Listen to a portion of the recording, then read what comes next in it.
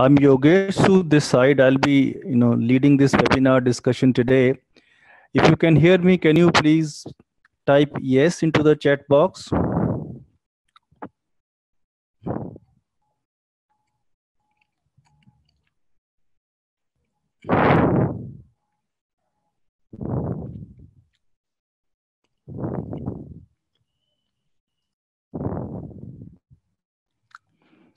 Okay, thank you very much. So it's at the stroke of three that we have decided to start this discussion or webinar.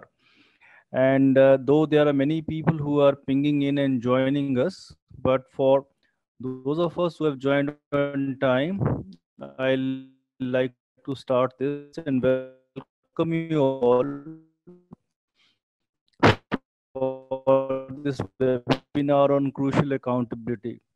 My name is Yogesh Sood and I have been working in group companies and product ranges, etc. And I'll tell you what all we do in a while. And I've been privileged to know some of you personally. Some of you, we have been interacting professionally. Some of you are connected, with each other or with me on LinkedIn. So it's privilege, to walk you through this content on crucial accountability. So who we are, we actually call ourselves as a group of companies, and our group name or the mother name is BYLD. And BYLD expands as building your leadership differentiators. And in our group, there are many other companies also, or different businesses are there. I'll talk about that in a minute. But what we distinguish ourselves as is we are providing unparalleled range of globally and nationally benchmarked, not only benchmarked, but research-based products. Those research-based products which are culturally neutral and have got direct impact on organizational effectiveness. So we are not into me too or copy solutions. We have a very pretty clear line of sight that we want to operate in the domain where the products are original, products are researched, and products are validated across the continents across the globe. And we are today we are partners to 7 of the top 20 global L&D companies. Of course, we do a lot more than those 7 also, but this is what we are at this point in time. In fact, our clients tell us that we are the largest in this part of the world, that is South Asia, because of the depth, breadth, and the range of programs and services which we offer. Our consultants have 1,000+ years. In fact, it's much more now, because the kind of range experience they bring in, it is cumulative experience we talk about. And I was saying for last 2 decades, we have been serving more than 2,000 clients. Now we actually are there. Why we are there in the market so long, and why we have gained a predominant position in this very competitive and small business space, is because we are there in terms of understanding client needs and bringing the best solutions across the globe, which has been benchmarked to the client. And we meet clients' need every day with our values, which are the acronym is CARE, customer centricity, the first one of that, accountability, reciprocity, and entrepreneurship. Now, this is very interesting part because today the subject we are going to talk about is accountability, and that is a value in our system, and we live and breathe by that. So, what drives us at BYLD, that is building your leadership differentiators? Our vision. We have got a vision set up very clear for us. We say we will be the most preferred and comprehensive provider of personal, professional, and organizational effectiveness solutions. So when we are saying most preferred, we are saying that the range and the methodology is so deep with us that once clients engage with us, our relationship with most of the clients go on for long periods of time because our solutions are varied, our solution, our delivery methods are very diverse, and I'll talk about that in a minute again. Our mission is to make individuals and organizations measurably more effective. And the way we define effectiveness is ability to do more with lesser resources. That means, can we keep on increasing the output or the quality? At the same time, the commitment of resources like time, like money, like efforts, I keep on reducing over a period of time. A simple example which all of us can relate with is, for example, we have got sales organizations, and a typical salesperson is able to make, say, 10 calls in a day, and for making those 10 calls, he's spending 4 to 6 hours. Now, can this person spend less number of time, or maybe 3 hours, to make those 10 calls? And can he at the same time increase the number of calls to 11 and 12? That's how we say effectiveness. That you're able to do more, whether at leadership level, at team level, at an organizational level, and at the same time constantly reducing the resources which we are consuming. And as we just said, our values are customer centricity. That means internal and external customers, they come at the top of the list of our values. Accountability, and we'll see more on into details, but we like to hold each other accountable for the best customer results. And reciprocity is one of the values we say, that I have a right to retaliate, for a behavior, good or bad, if I'm receiving that from someone in the organization. Even if most senior leader is getting onto that track, we need to make sure that we are understanding that and giving it back. And entrepreneurship is again linked to the money matters, which we talk about, that how we can do more with lesser resources. And we need to be carefully evaluating every effort or every money which we put into that. So this is how we are in terms of our organization, building your leadership differentiators. And then of course, as we say that one is known by the company, one is known by the company, and we do a lot of research, international domain, and also participate in that research from here in India. And some of these books, Crucial Conversation, Accountability, etc., you will find directly my name's reference and whatever we have done, to contribute to that research. And so what we do is we look at what is happening in the latest in terms of human behavior, leadership behavior, capture that in the form of books, and then based on the books we write programs, and which of course are then conducted across the globe. The contents are of course research and culture neutral, geography neutral, but still we have the ability to look at them in terms of local customization. And this book you see here, Diversity in Coaching. Diversity in Coaching was the book where I contributed to in first time in 2005, when I formed the very first chapter of ICF in this part of the world. And then, of course, now ICF has gone to every nook and corner of the country. But that point in time, it was kind of very unique concept, and most of us didn't know about executive coaching or even ICF. So this is the kind of work we have been doing over the year, or 5 behaviors of the dysfunctional team we are there, which we again partners to some of these big brands. And Wiley, we look at VitalSmart, ACTCH, Ken Blanchard, Inside Out, Wiley, Business Today, Persona. No, these are all globally leading brands in their respective domains. For example, VitalSmarts into human behavior research, in accountability, in dialogue, in influence, in change. Ken Blanchard companies, you would have heard about situational leadership and other range, a whole host of programs in team, in change, etc. Inside Out are the original researchers behind Grow coaching model. And Wiley, of course, is into programs like 5 behaviors of a dysfunctional team, work of leaders, and all kind of assessments. Then Business Today is board-based simulation, where we do a lot of work in for manufacturing, service industry, etc. And we have got customized board available to look at into their learning and development needs. Persona is into communication and effectiveness, one of the largest company across the world again. 5 behaviors is a program I was referring to. Talent Smart is an emotional quotient company. Eagles Flight is into experiential learning, where we can take up to 500 people in a room for short duration, give them an experience of simulation, where they reflect and looking at how we can change the behavior. And of course, Luminous Park and everything this they are into assessments. Now we are businesses which are headquartered in India. One is Yoma Technology, and Yoma um, business solutions, which are into staffing and technology platform, which we do for in-house businesses as well as outside. And Door Training and Consulting, our oldest company in the group, which we started in 1998.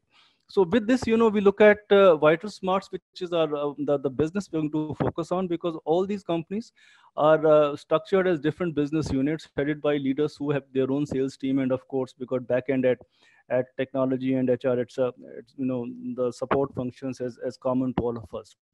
Now, VitalSmarts, which is at this point in time, are innovator in global corporate training and leadership development. Why we say innovator? Because we have done right from the word go almost 30 years ago. We have looked at, or 3 decades, as we say, we have looked at, what drives human behavior, and what can help us to change that, and what can leaders learn to influence. What are those 4 leverage, high leverage skill sets, and what kind of changes we can make, what kind of impact we can create. And in fact, today we have already impacted 4 million people across the globe, which is one of the highest numbers of individuals who have gone in through the training programs.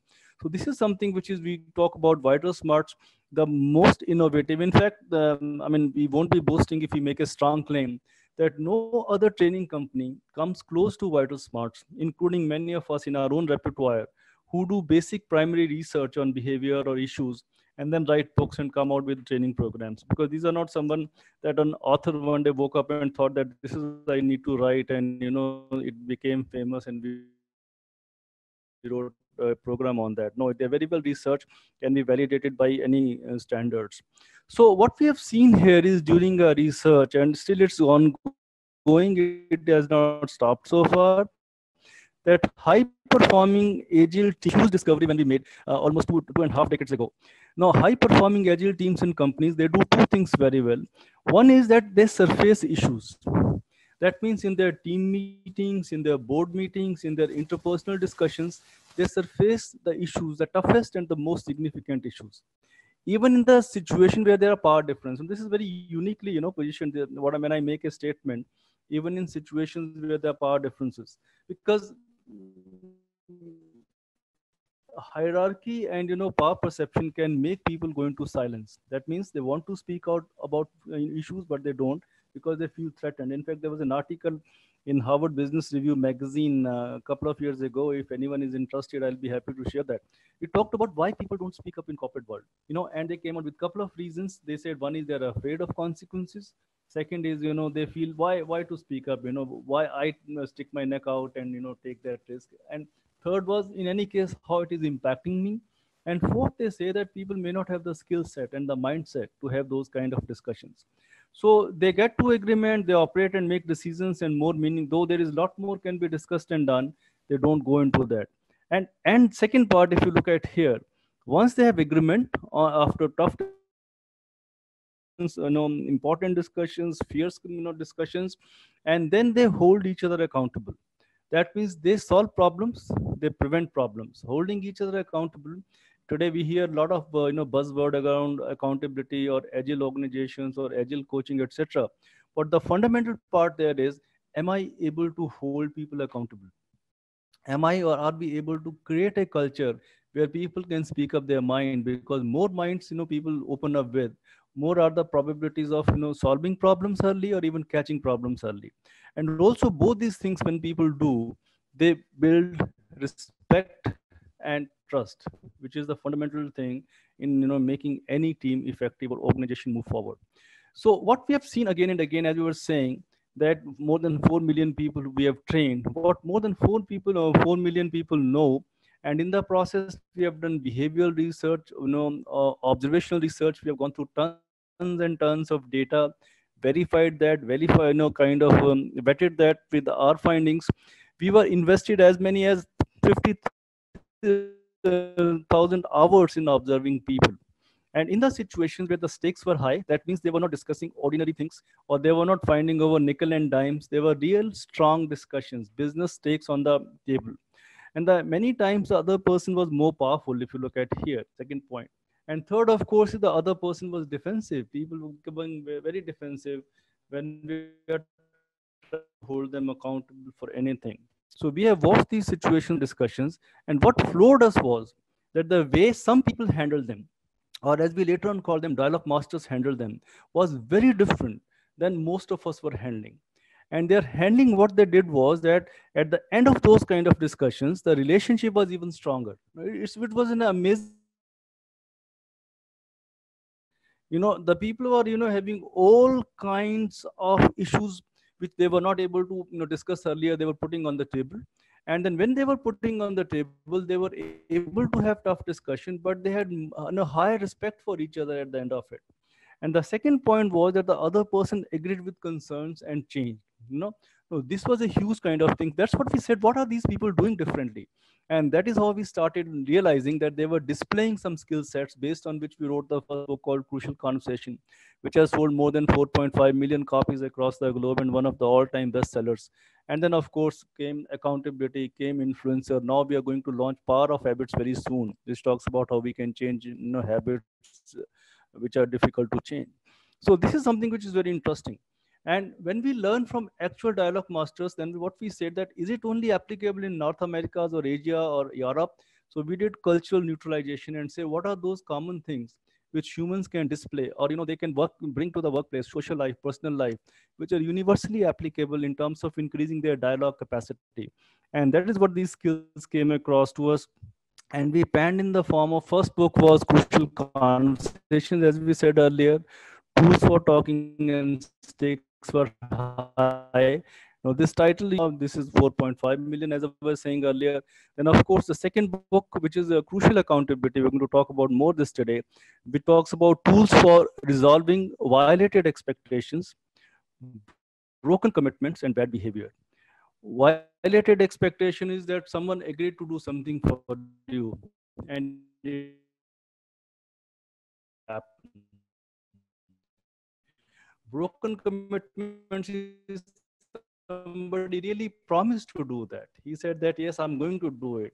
Kind of making a hard commitment to him. And when we are trying to hold others accountable, he acted out of the social norms and went into the process as we call it as the bad behavior. So crucial accountability, we learned from people they were resolving commitments and bad behavior.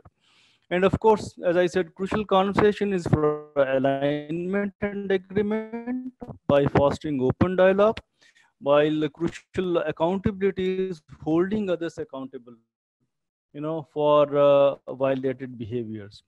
When we are trying to hold others accountable for violated expectations or behavior, we are talking about accountability, and not just is that there's a common element in both crucial conversation as well as crucial accountability. The common part is that you need to have a different skill set, you need to have a different mindset, you need to have something which is called as how do I combine my thinking and how do I combine my skills to have the result or the output in kind of conversation which are difficult, where there may be emotional things are there, where their stakes are high because something you're trying to solve, or there's a difference of opinion. People are not keeping their commitments. They're behaving out of the norm. So these are some of the things which we tried to study. So when we said, look at if this is crucial accountability can make such a huge difference, then what are accountability conversations and why are they different or why are they important? And how to improve results when crucial accountability skills. So these were the two fundamental questions in our mind many years ago when we went beyond conversations and started looking at how the conversations can be applied in different situations. And one of the important thing was how do we hold people accountable? Once we have agreed, and how do we make sure that people are doing what they're doing, and if they're not doing, then how we can have an agreement on that. So how do we look at accountability? Now, we look at accountability in a slightly different fashion. Our definition of accountability is simple. We say responsibility for actions and answerability for outcome on the agreed oblique needed tasks or goals. So look at the keywords. The keywords here is responsibility for actions and answerability for the outcome. Now, what we are trying to say here is, or saying here is, that if I'm supposed to be doing, say, I'm responsible for running my as a head of department, running a department. So I'm responsible for the actions, the right kind of actions which we need to take and we must be taking. And not only I'm responsible for action, but I'm also answerable what these actions are leading to as an outcome on the agreed or needed tasks or goal. Many times the goals are agreed. Many times they just have to be done because the organization requires, or there's some customer driven requirements, so they have to be done. Now, if we don't do that, and this is what we call as a gap in performance. Say, for example, we agreed to this straight line. If you look at the black one, this was our agreement. Whether the goals were agreed or they were needed, and then there is a kind of a fluctuation. Sometimes they were met, sometimes they were exceeded, sometimes they were never met, and finally you reach here at the bottom. This is what we talk about as a gap, as the actual performance gap.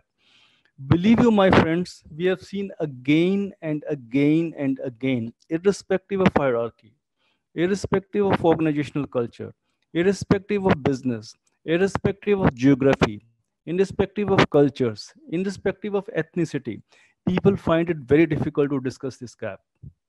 They're many times they're hesitant, or they just gloss over, or they just ignore in the initial stages, and that is what leads to execution failures. Means what we are saying here is, a, they may not talk about it, they will say the other person will understand.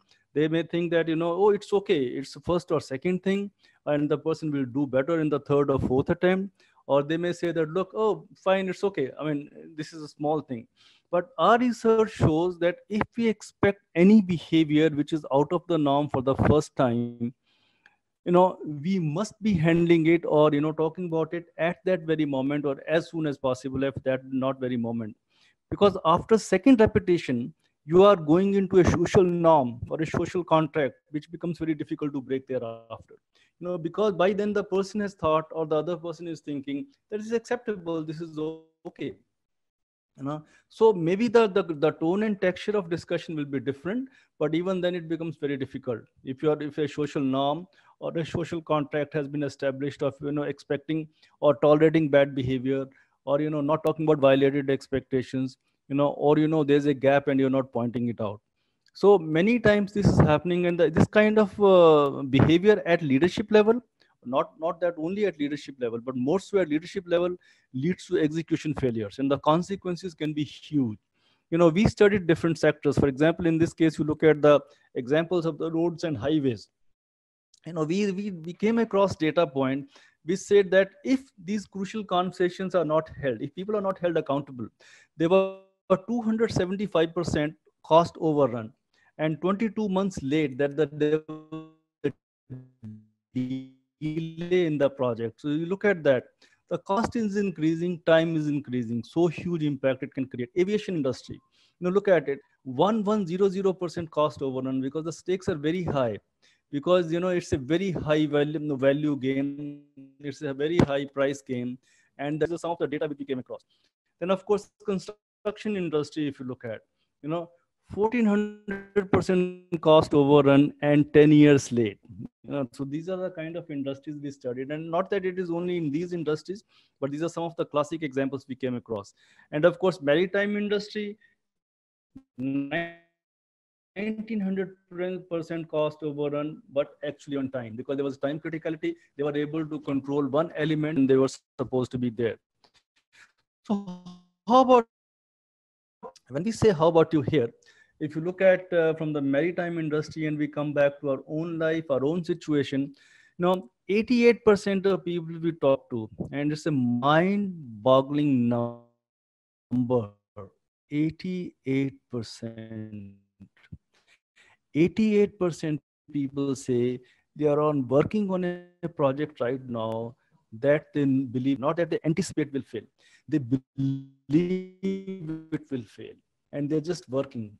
They are not talking about it. They're not going to stop any time because they think it is not my job. 91% people can tell it will fall short of results. 91%. Because you're all experts. They may be talking about it in the tea break, coffee break, or in some informal discussions. When they come back into the room and they talk about the success rate of the past project, they can tell that it is not going to work. It's going to fall short of results, and less than 30% speak up. Now, how about you again? 81% say there are leaders who could get projects back on track, but 100% of these say those leaders are difficult or impossible to approach. This is again a question on leadership, because on leadership we have seen a behavior, and this is not to any particular organization or any particular individual we are talking about. We have seen behaviors in leaders. We have seen that we have seen behaviors where they are difficult to approach, because when the project starts tanking or going off the ramp, they start becoming more and more secluded. So this is something which is very interesting to see.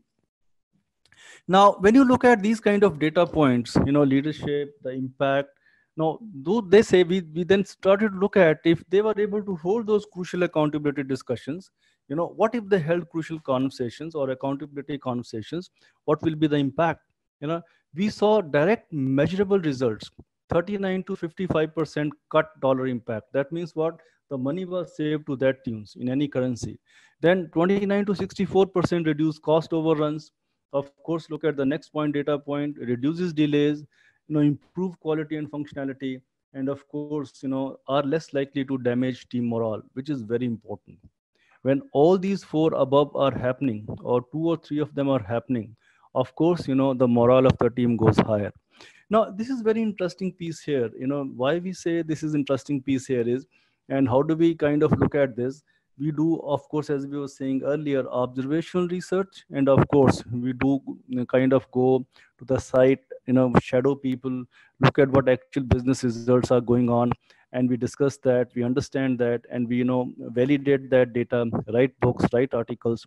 And one of the such study we have done is in even in hospitals. Can you believe it? In hospitals.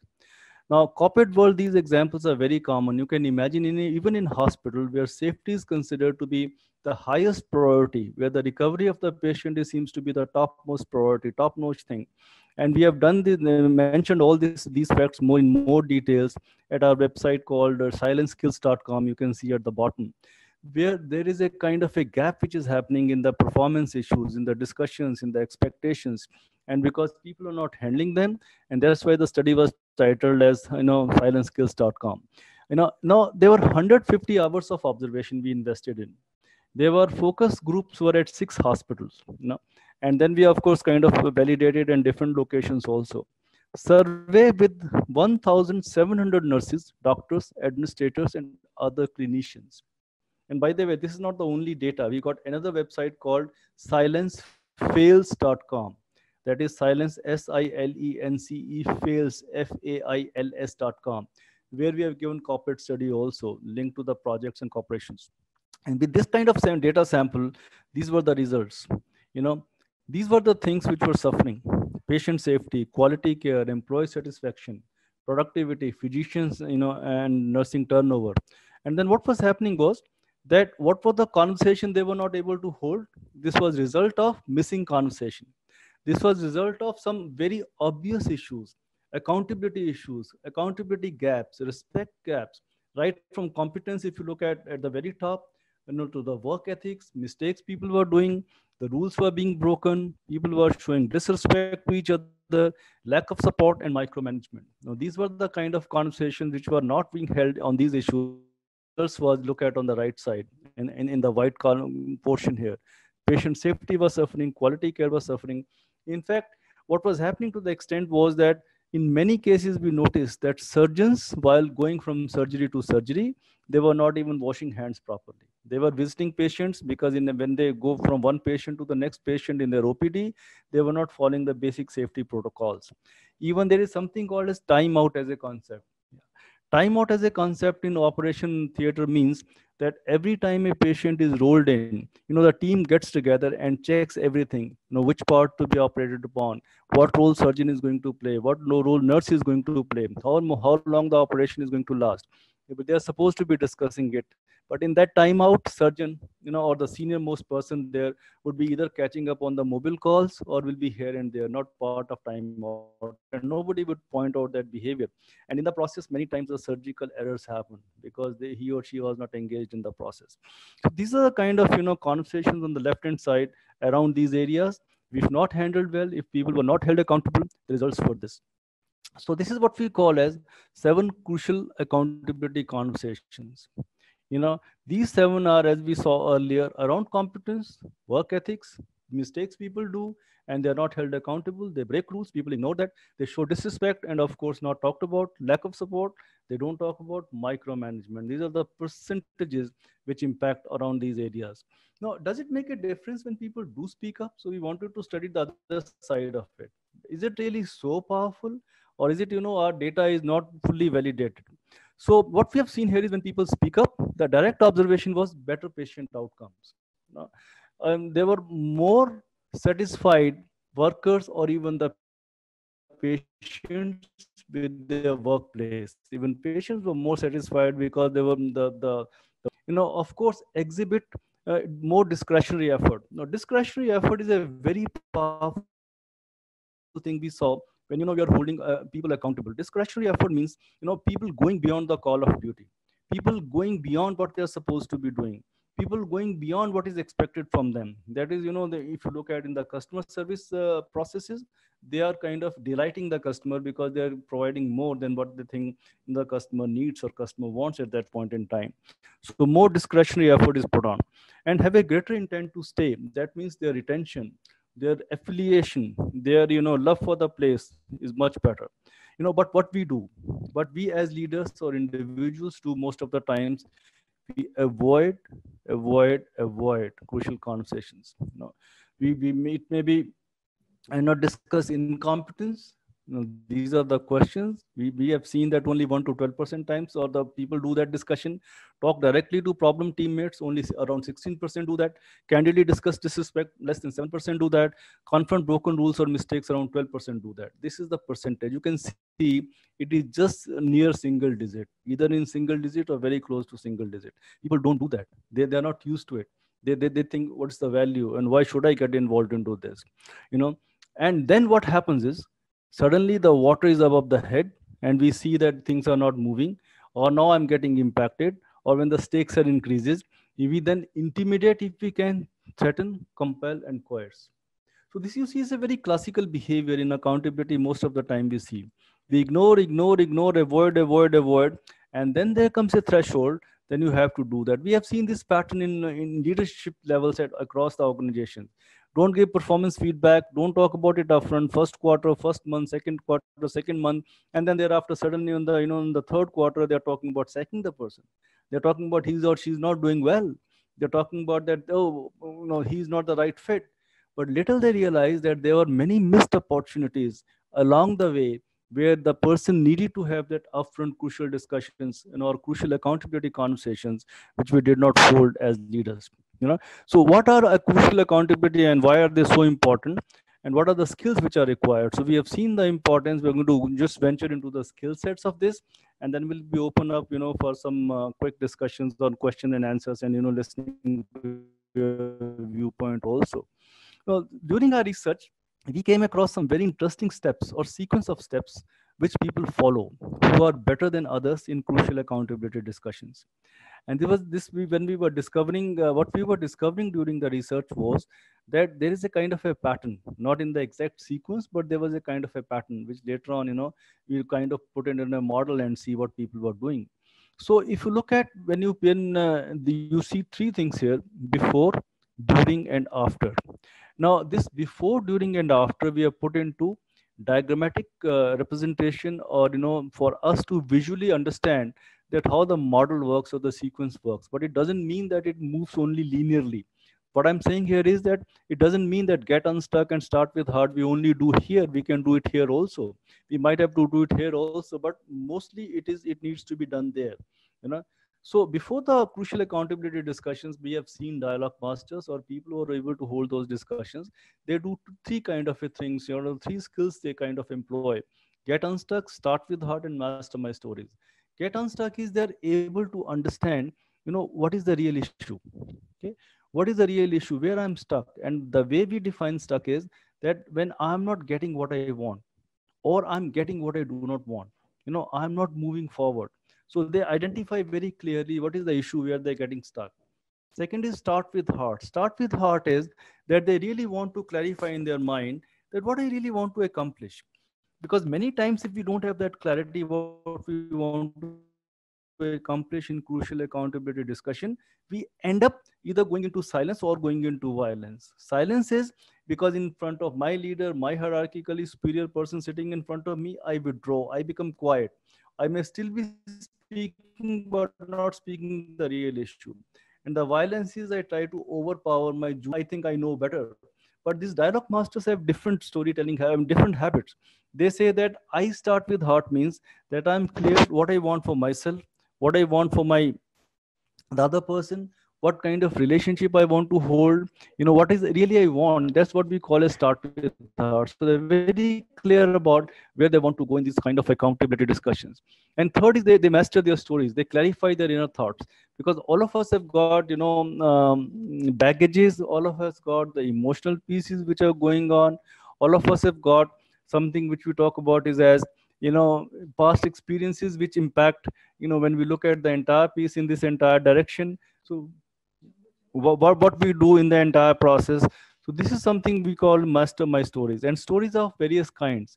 But incidentally, and this is a classic human nature, incidentally, whenever we are kind of in a crucial conversation or accountability discussion, because accountability discussions mean some running of emotions, some stakes on the table, some difference of opinion, some broken expectation, some bad behavior, we become adrenaline rushed, and our mind and body behave in the similar fashion as if we were under physical threat. When we are under physical threat, we tend to either fight or flight. That means we give it back or we try to run away from the situation. Similarly, when we are under psychological stress in crucial conversation or crucial accountability, our research shows our mind operates in the same fashion. So either we go into silence or we go into violence. That means either we mentally withdraw from the discussion. There are various kinds of silence and violence, of course, but we broadly use the term silence and violence. Silence, I tend to mentally withdraw from the main point or the areas which I want to discuss. So they may be very important for me, but I don't feel like discussing. Violence is I try to overpower other person with my with words, not physically. So no, I may use different behaviors at that point in time, but I'm trying to control the conversation. And this is something with these people are very good at handling, where they are stuck, what they want to accomplish, and, they're mastering their stories. And then the next step is during the conversation or during when you're holding having the accountability conversation.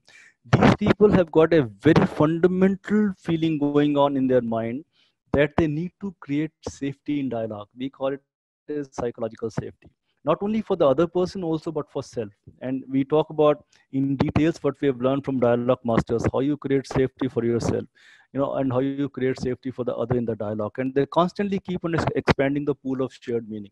Expanding the pool of shared meaning means that it is not only about data, because generally as leaders or managers we tend to put a lot of data on the table and we say, okay, this is enough for discussion. But good dialogue master, they're also looking at not only data, but also maybe apprehensions, also maybe emotions, also maybe concerns, also maybe other things related to that, also maybe fears, also maybe apprehensions in the process. So they constantly keep on expanding the pool of shared meaning, because they know that if I am able to surface those toughest issues, at this point in time, then the later on when we are going into execution phase or when we are looking at getting the results, things will be smoother. Nobody can say, oh, I had this doubt or you didn't allow me to speak and so on and so forth. And of course, if you look at the two arrows in this, there have to be two to tango. This is something, my meaning, that is, if someone, I'm trying to hold someone accountable, and their meaning, the other person we are trying to have this accountability discussion with, describing the gap. If you recall, we saw that straight arrow and a curved line. Where was the gap? We demonstrated with the help of a reverse arrow. So we describe the gap, and it is a huge skill. Describing the gap is the most difficult, though the easiest, but the most difficult skill to execute. And people struggle there. People even struggle there to kind of state the expectation and describe the gap. And for their meaning, we make it safe. As we were saying earlier, you create safety, psychological safety, make it safe for yourself and make it safe for other. And that's one part of it. And the second part of it is what is the mindset going on. These are the skill sets we're talking about. What is the mindset going on along with the skill sets? So we say that generally when you're getting bad behavior for someone, or you're not getting what you want in a discussion, there's a broken promise or an expectations are there, we tend to tell that this person is not interested in doing this. We kind of tend to label the person that he doesn't want to do or he doesn't know how to do, etc., etc. So our research shows that there's no silver bullet. Our research shows that we need to, as leaders or as people who are holding others accountable, we need to look at two components, and that is called as motivation and ability. Is the person feeling motivated to do that particular job? Was there a motivational problem, or was that an ability problem? What is happening there? So we need to diagnose it. The diagnosis part means that we need to be really looking at what is the real reason, and we call it broad bending your diagnosis. We are looking at what is the reason why he's not doing it. And both the factors, motivation and ability, operate at three levels: personal level, social level, and structural level. Let me give you an example here. Suppose someone in your sales team is not giving you the desired results. Obviously, you may say that he doesn't know how to do the work, etc., etc., and this is a question of skill set and the results are suffering. The most common thing which people do is work on, as we call it, source 2. If you see the number 2, give him training, put him into some classroom, give him some skills. Now, that is one part of it. That is just one component out of the 6 which we are trying to build on with the help of training. There may be social motivation issues or social ability issues, because people around him, there's a culture of mediocrity. People are not doing their job. This is a new person who came into the team, And whenever he tried to ask questions or try to do something extra or show discretionary effort, the colleagues on the floor said, "Kya fayda hai? Why are you working harder than you're supposed to be doing? Well, let's have a tea break or a coffee break. Let's go and walk, have a walk in the corridor, on the terrace, and so on and so forth." So social impact is going on.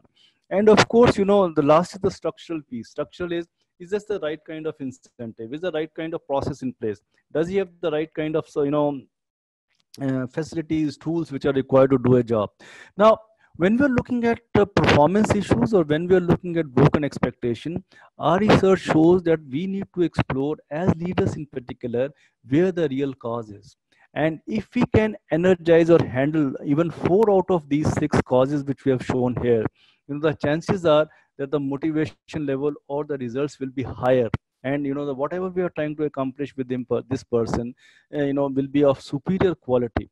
So we say that the good leaders, they over determine success because they are diagnosis various parts and not just restricting to training piece of it. Okay, go and train and work on the source too. And that is the paradox. Friends, we have seen this again and again happening.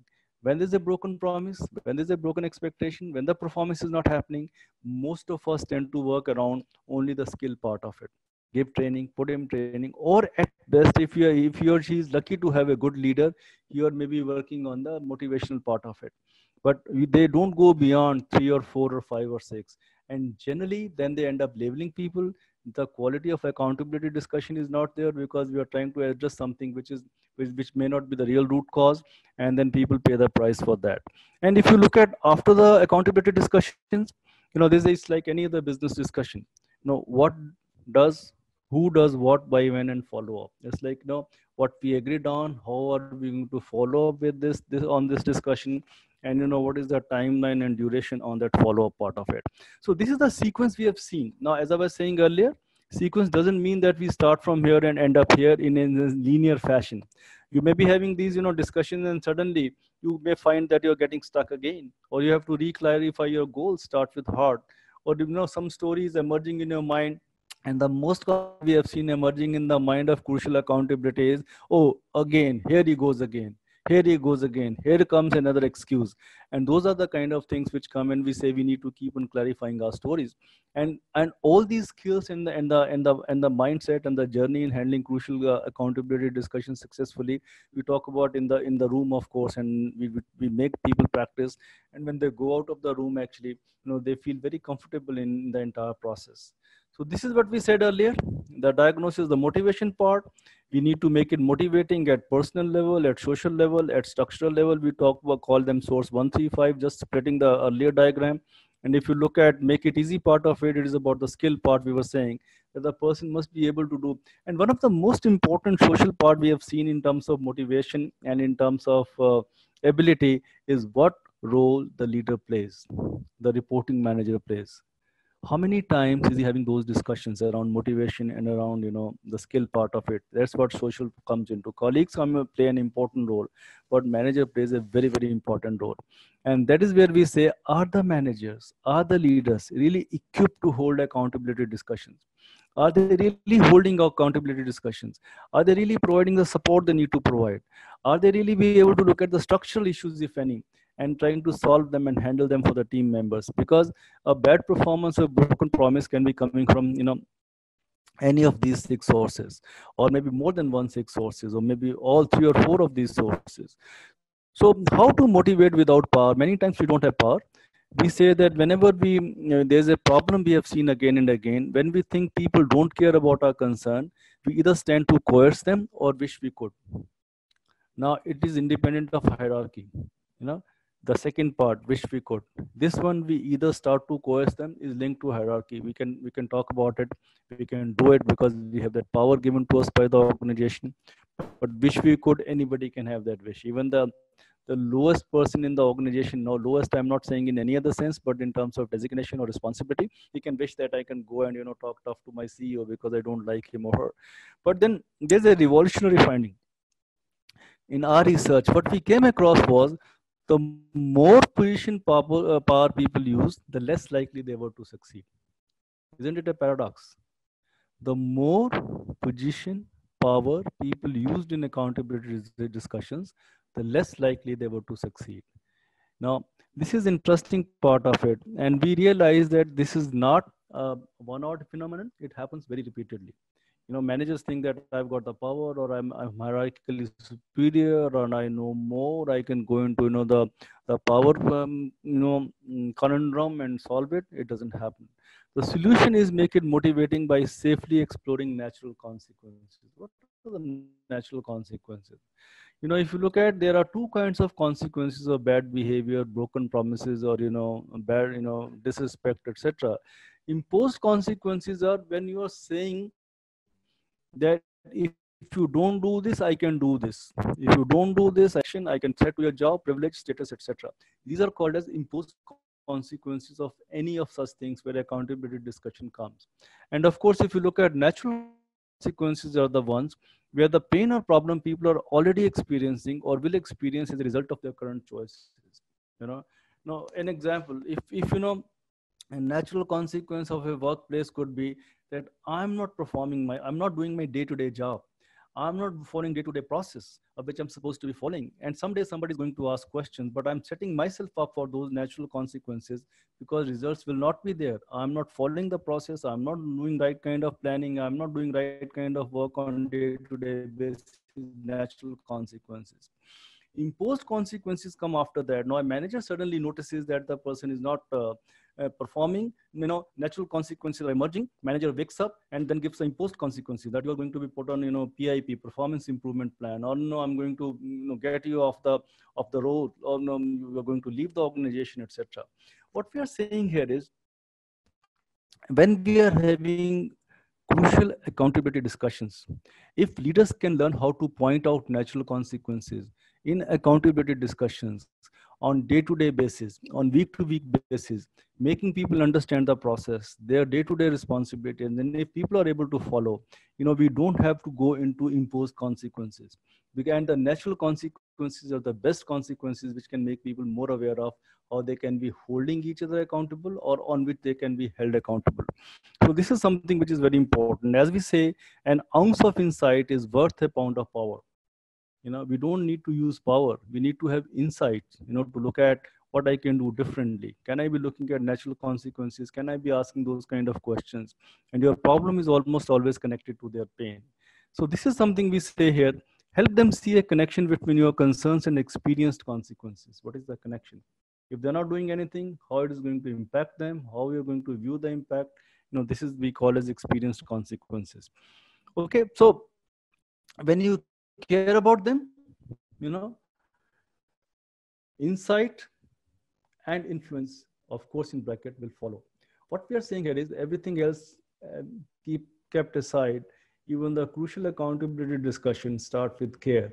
That's what we said. Look at the motivation part, look at the ability part, and the insight and influence follow. So make it motivating by safely exploring natural consequences. Imposed one, you can always go. If you have power, you can always impose the consequences. But can I be looking at natural consequences? And this is the model we looked at earlier. To sum it up, so there is something called as before I getting into crucial accountability discussions, 3 skills get unstuck. Start with our mastermind stories. During describing the gap, performance gap, or whatever gap it has been, then make it safe for other person, create safety for self also, because it's very important. And then keep on expanding the pool of shared meaning. And when you're trying to diagnose why the person is behaving the way she's behaving, which is not up to the expectation or the standard, there could be reasons in these 2 different columns: motivation and ability. And this can impact the person at 3 different spheres: personal, social, and structural. Motivational part, make it motivating, and the ability part is make it easy. That's what we talk about. Of course, we have got a lot of resources. We got first chapter download, which is the book of the book Crucial Accountability can be downloaded when you visit our website. You can do your assessment there. Where do you stand on crucial accountability skills and issues? You can do that. Then we got audio companions, on the website. Once you register there, you can how you can strengthen the skills. Audio companions are the real case studies, the life situation which people have gone through and how they were struggling and how they applied some of these skills and how they got out of that. So these are the audio companions. And also, if you want to know more about this, we got a lot of white papers, we got research material, which we will be happy to share at any given point in time.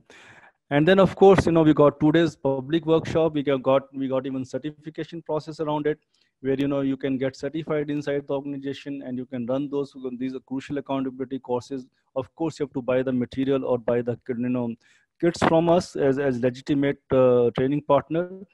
And this is what we wanted to share with you today. Now, well, before I say thank you for your participation, if anybody has any questions or any kind of queries, we'd like to handle that. And I'm going to unmute. And better than unmuting also will be if you can type, because unmuting creates a lot of feedback when more than one person starts speaking. If you have any question you want to ask, please type that in the chat box, and I'll be happy to respond to that.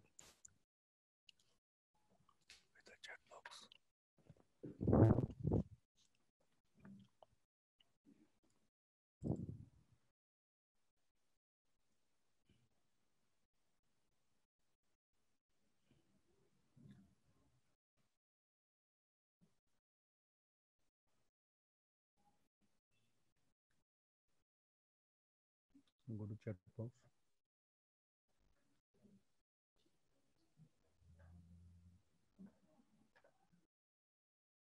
Yep.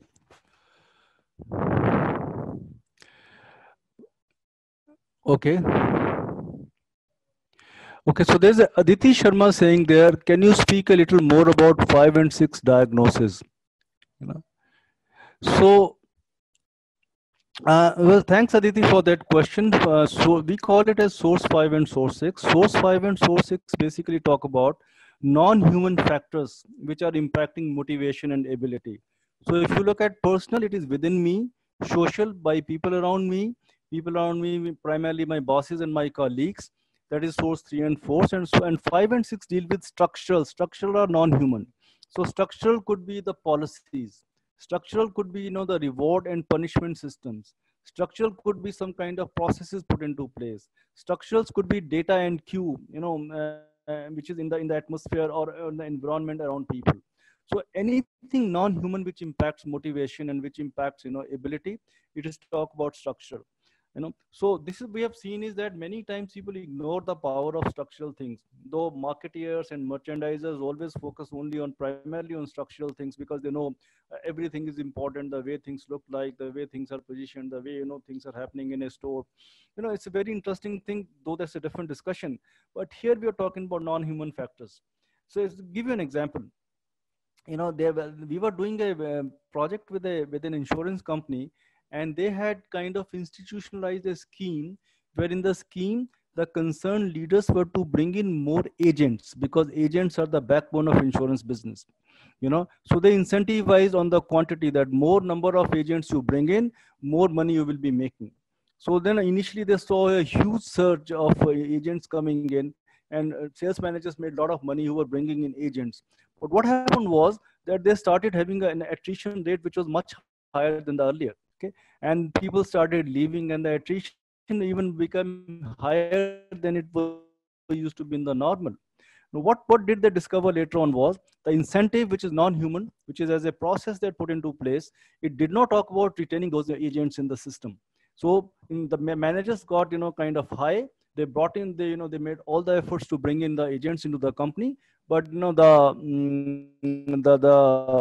agents did not stick for long. So that because of that process, structural thing, initially they got, of course, motivated the work, but company had to pay the price. The motivation was short-lived, and the ability was kind of not used in the best possible fashion. So that is, we look at the source 5 and 6, which is non-human, can be into any, though we go into details separately into motivation, into ability, but primarily processes, procedures, maybe how we reward, what kind of data, what kind of information, what kind of even support is available to me, my desk, my table, my all kind of things which go there. Does it give you some idea, Aditi? I know time is short. Okay, welcome. Okay. Yeah, thank you. There is a comment from Omveer that if we can explain with some video. Omveer, yes, we like to do that. Unfortunately, the bandwidth which we are having these days doesn't allow videos to be run, and they kind of get stuck. But your point is very valid. We appreciate that. Next time maybe we'll taking it. Yeah, the 2 days have a lot of videos. Actually, they got a lot of videos, as Samir is saying. There are a lot of case studies that we do. We call it as a deliberate practice sessions, and that because here in time 1 hour or 45 minutes, if we try to run video, one video can get stuck and consume all the time. So that's why we don't use videos in these presentations. But thank you, appreciate your comment on that. Yeah. All right, so with this, we are about to reach our end goal, which is 3-4 minutes away from now. We really appreciate your presence being here. In case you need more information from us, you can write to your contact person in our team, or you can also visit our website, or you can call us up at these numbers. We'll be happy to supply more material in terms of research papers, in terms of the model, how it works, in terms of podcast, in terms of so many things which we can share with you. So thank you very much for being here. Have a wonderful day ahead of you. Wonderful weekend. Enjoy your coming holidays. Best of 2020 to you and your families. Thank you very much.